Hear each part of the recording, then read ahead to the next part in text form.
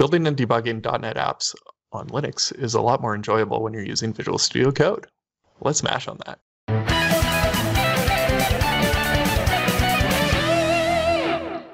Hi everybody, and welcome to another episode of the Asp.Net Monsters. In today's episode, we're going to continue our foray into .NET Core on Linux by taking a look at how to use Visual Studio Code to build applications and even debug them. Yeah.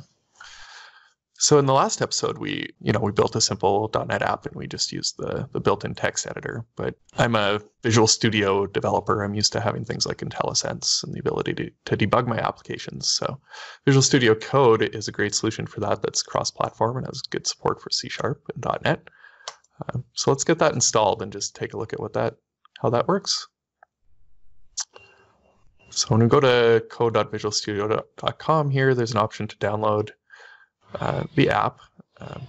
We're going to select the Debian version here, which is what Ubuntu is based off of. So we simply download that. This is probably in the app repository anyway, right? It is in the store. There's this concept of a store. But I'm just going to stick with the recommended installing way it of from doing the things. All right. Microsoft site. When Microsoft says to do it, we'll do it. Yep. Never going to get fired that way. And it does auto-update and everything anyway, so where did that go? I downloaded it, right? That was fast. It was there. My problem is I don't know how to use Firefox. I have the same problem when I'm on a Mac. I don't know how to use Safari at all.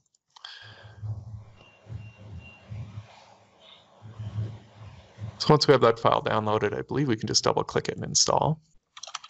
It does require you to enter your password correctly. I'd like to apologize for all the hardcore people out there that Dave is not using the command line for all of this. It's okay, we'll go back to the command line in a second here. Okay, so we should have code installed here now, I believe. There it is, Visual Studio Code. Right, the way I'm going to open this is actually to go into the project that has the folder that has my project here, and I'm just going to do a code dot. I believe I can launch it that way. That opens up that folder in Visual Studio Code for me. Nope, don't want to do that. Okay, once we have this installed and open here, we're going to need a couple of packages and a couple of extensions. And what's nice about Visual Studio Code, one of the nice things is it recognizes the packages or the extensions that you probably need. So it's telling me the C# extended is recommended for this file type. Yes, please. We'll go ahead and install that. And that's the one that's going to give me that IntelliSense-like behavior that will do, the autocomplete on when I hit Control Space or as I'm typing method names. And it's also downloading the .NET Core debugger for me. So I'm not sure, OmniSharp is started off as a separate project for providing IntelliSense around .NET. Did they end up using that in Visual Studio as well? I know they shell out to some external process for doing syntax highlighting and suggestions. Is it the same thing? I don't think so. I think this is kind of well, actually, I don't know anymore. I know it wasn't like that before, but it's possible that they're using the same code now. The thing that made me think that is this Razor language server as well that just got installed. That gives you the IntelliSense behavior for Razor files. Right. It's possible that they are using some of the same code there now, but I know originally that wasn't the case. There was something else that just popped up here that says that required assets to build and debug are missing. So this is, again, Visual Studio Code is kind of walking me through adding the things I need to be able to run and debug my app using Visual Studio Code as opposed to running it through the command line. So I click yes for that, and now if I go to my files here, I should see some new things. So there's a .vs code folder, and in there's two files. There's a launch.json and a task.json. So the tasks is the one that that basically just says which command line commands are going to get executed when I press whatever the keystrokes are to do a build. And then there's another one for a watch. Well, watch is interesting. I hadn't noticed that one before, or hadn't really paid attention. What's that doing, Simon? Is that actually watching my files and recompiling? Yeah, I would expect it to. Neat. Yeah, we should try it. It's kind of odd for a command line application. It is a little bit for a command line app. And then there's the launch settings, which is when I go to do a debug. So I can launch it at the console, or I can attach to an existing .NET Core process, and it will bring up a drop-down of all the .NET Core processes for me. So let's just see how we actually use those two files that it created for me. First of all, let's just see if we have our Intellisense here. So if I type console, start typing console, you can see it suggests console for me. And if I hit dot, it gives me all the things that exist on console, all the methods and properties that I can interact with. That's one of the things that I love about .NET, is that we have really good support for what traditionally we call Intellisense. I don't know if that's exactly what we call it in the Visual Studio Code world, but it's a nice thing to have, and when it's not there, it makes it kind of hard to code when you've been used to it for a long time. Yeah, you definitely become reliant upon it.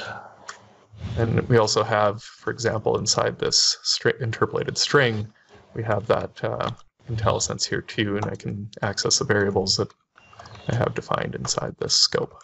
Okay, so let's try debugging this. So if I wanted to debug and just kind of walk through this as it was running, I could set some breakpoints here, and then I should be able to go into the debug and run section here, and just hit start debugging, and it should launch my app, and then we'll hit this breakpoint right away, and we can start inspecting our process as it's running.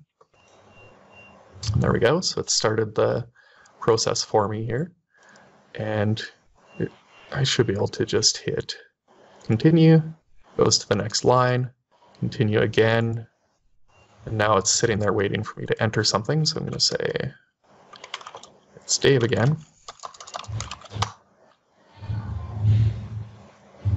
Oh, I did not enter that in the right place, did I? I'm not typing in the right place. Yeah, I'm not sure exactly where you end up having to type here. I'm trying the terminal, but I don't think that's not it. Place. Oh, that's interesting. Yeah, because I suspect that debug terminal is probably set up to allow for interpretation of variables and those sorts of things. Yeah. And now it just disappeared. I'm not sure where it went. I think it's... Oh no, it is still running. Yeah, I know. It's a mystery. Where did my console go? So it's possible I picked a bad example here to try to debug into. Okay, so another way that I could run this is to actually run my application here. So I could say .NET run. My process is running now, and I could actually go here, and there was that other item in the launch settings that allowed us to attach to an existing process. So here, I should be able to attach to a process. It tells me the ones that are running. I only have one that's running, so it makes it easy to pick it. And now I should be able to set breakpoints again. Might not necessarily have been the process. No. Let's try that again. Run. So it might be called something else. There's a bunch of code processes there. Those, but I don't. Yeah, I think it could be .NET Run, but .NET Run might not be the actual process. If you go over to your terminal and just hit Control-Z, and then you could just do like a PS in this terminal. So it's probably 13663, and then you can just do an FG to bring it back to the foreground. So if you go back, you have to kill this one, yeah, and then just type FG to bring the process back to the foreground. Yeah. Okay. So now you should be able to attach to 63. There it is. Okay. Thank you, Simon. No problem. I ran into this with some the other day, in fact. Okay, so now